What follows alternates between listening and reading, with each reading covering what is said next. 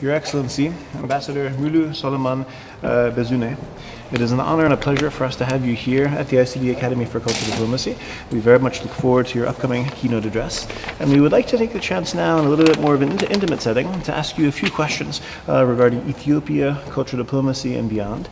And we'd be most grateful if you would give us your responses. The first question that I would like to pose is actually regarding the Tigray War. What peace efforts are made now in order to de-escalate the Tigray War? Does the European Union and Germany, are they supporting these peace efforts? Does the US? And does the war in the Ukraine affect the current situation in Ethiopia? What are the prognoses for the successful end of the conflict? Okay, thank you.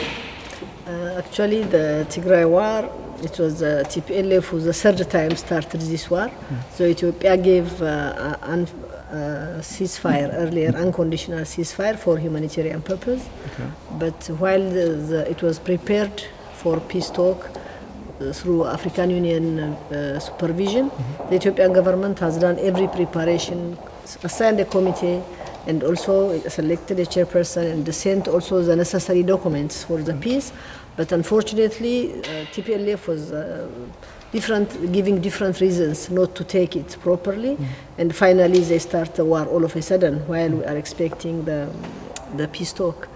And that's how it happened, because they started the war in Afar and Amhara region, out of their region. But the government starts protecting the society, the people, because it's a must, the responsibility of the government to safeguard the people and also keep the territorial integrity of the country and also the safe livelihood of the society. After that, again, with the effort of all partners, internationally, locally, and African Union, all of them, the peace talk is going to take place. They have started talking on the preliminaries, and we believe this thing will have a fruit and will come to an end in a positive note. And actually, everybody supports peace talk. Nobody is against the peace, except those who would like to support terrorists. And we believe all of them are encouraging us to go to talk to peace, be it Germany or European Union or US. Everybody says that we have to come to peace. That they have been saying it so many times. That's why all partners are encouraging us to go to peace. That's why the Ethiopian government, even all the time, the door is open for peace, all the time. That's how we are going to peace, and we believe things will go better. Okay. So you're optimistic? We are always optimistic, but to make peace it takes two, as you know. Of course. Yeah. We will keep you in our prayers for hopefully a coming peace. And my colleagues would like to ask a few questions also about cultural diplomacy. Of course. So, as we know, coffee plays a large part in Ethiopian culture and society.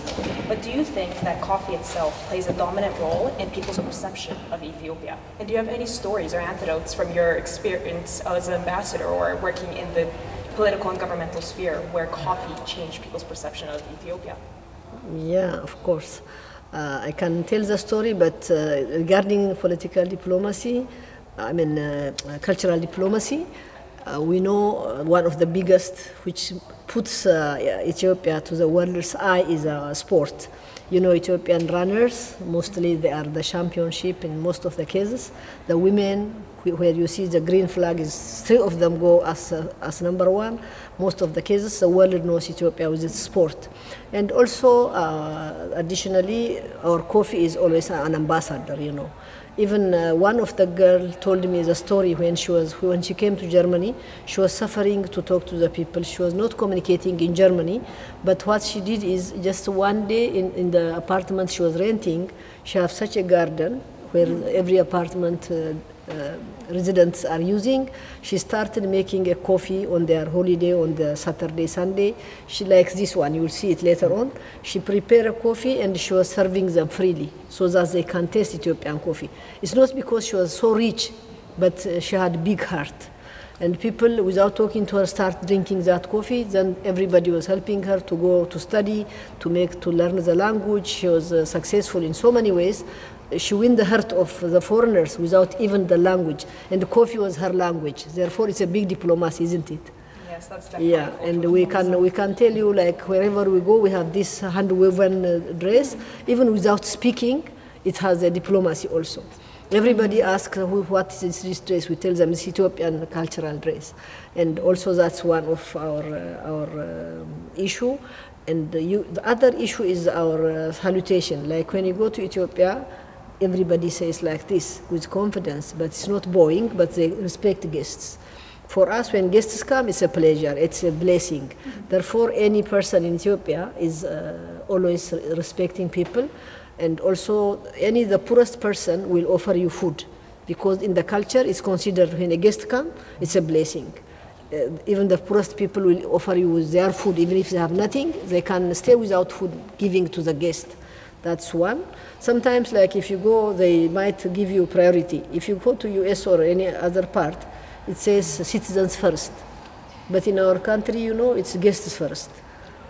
They give to the guests more priority so that you feel at home. And people are very hospitable. The hospitality is also one of the issues. Everybody went to Ethiopia, a foreigner, anybody is happy. If you walk in Addis, even if you think now there is any problem, even if you go to North when there is a war, people are always tending to help you, to safeguard you, to walk with you, to go with you and talk with you. They are not alien, they don't try to avoid people, they are very friendly. This is also great diplomacy for us. And we have our own alphabet and our own language. We have more than 80 languages. It's a diverse society with a lot of religion, with a lot of language, but it's a country where Muslims and Christians eat from the same table. And it has that great culture of peacekeeping. As Ethiopia has never been colonized, never in history. We know even Europeans and others have this story of being colonized. But Ethiopia has never been colonized, and with this type of pride and culture, the people are always welcoming to anybody. They don't have this grudge. They are full of forgiveness. Whether a white person come, black come, or what, they consider human beings as human beings. They like people. They talk to everybody. That's why even the Muslims now always they talk wherever you go. They say it's the first democratic country who welcome immigrants of Muslim to stay peacefully, safely. That's one of the big diplomacies that people can learn out of it. Even Ethiopia, even today, when we are suffering from so many problems, locust, drought, flood, COVID, and a lot of things, we are still hosting more than 1 million people from around the world as immigrants. And it's not because we are rich, but we have big heart. And that's a reality. And it's a big diplomacy for me to host people. It's not because you are rich, it's not because you are extended resource, but it's only because you have big heart. This is also a big diplomacy, cultural diplomacy. In our culture, to welcome foreigners, to welcome guests is a big blessing in everybody's heart. Okay, so regarding the cultural diplomacy in Ethiopia, how important do you think it is? You just gave us some great examples, but how do you think, like, how important is it? Actually, for us, cultural diplomacy is our already, which goes without saying, because we don't need, you see, you might give it a name diplomacy, but it was there already. Because even if the old ladies, old people, young people come in, it's a diplomacy means how to talk, how to communicate, how to create relation to people. They have been even friends with those who were trying to colonize Ethiopia. They are still trying to win the heart of those who were bad on our people, who killed our people, but they are not taking grudge, and even everybody say, okay, that we have forgiven, again, afresh they start being welcoming to everybody. And when you travel, they show you the culture, how they dance, the music. It's very unique. You must have seen you said you are in Addis last time. Yes. And have you seen the skista, which is like very shaking and I everybody? think so. Yeah.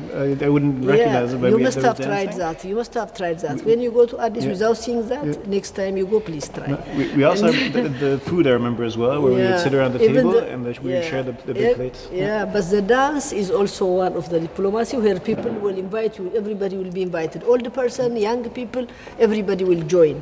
It's not only because one nation, every nationality nations and nationalities in the country have different culture, different food, different song and dance, but we all practice the same. And we are, when it comes a holiday, that everybody's song is played, everybody's dance is played, and this is also like naturally, it goes to the, not to the elite or only to the high class or to the student, but everybody from the grassroots up to the highest level participate in this, in the song, in the participation. Even as you see the food, we have a circle round plate, not a square or rectangle. That has a meaning. It's when you come to food, food is important for everybody as a human being. And it put everybody, the king and others, on the same round table so that we eat from the same as a human being, that we are equal, we respect each other. This is a big diplomacy. Yeah. Thank you. I think in that sense, food, dance, the music, these are all forms of expression and language that can bring people together, regardless of citizenship, nationalities. Yeah, like dress is like a smile. Like now when I smile, when I go, I may not know your language, but smile is a language itself. I'm happy to see you when I smile. Likewise, in Ethiopia, we have our own national dress, traditional dress, that also speaks without saying, without a word. That's also diplomacy, where our language, our culture, our arts also. We have a beautiful, very antique arts you see in the rock-hewn church. That's an ancient discoveries. And also Lucy, which is the cradle of humankind, which is found in Ethiopia, itself is another diplomacy. We are the land of origin, because coffee is originated in Ethiopia, and it's the home of Ethiopia, the Arabica coffee especially. And a lot of things where we can say that red fox and Walia ibex is only in Ethiopia, found only in Ethiopia. All these things which makes Ethiopia also a 30 months of sunshine. You people have 12 months, we have 13 months. And we have 13 months and also 30 months of sunshine. That's also another one. And you can see the diversity where it shows you a variety of culture as a diplomacy to attract tourists also. But I advise you to go and see anytime, next time. Yeah. Your mention of tourists leads me to the next question, where I wanted to talk about Ethiopia in terms of tourism and also foreign investments. A big question, we'd be very curious for your answer. What can Ethiopia offer to the world as you think of those possible exports, culturally, coffee, etc.? That would be my first general question. And I'd be grateful if you could name for us the top 5 initiatives that were successfully globally exported. What are the advantages that Ethiopia can offer with regards to those for investors who are interested to invest in real estate, for example? And then finally, what can Ethiopia offer to young people who would like to visit, work, and live? Okay.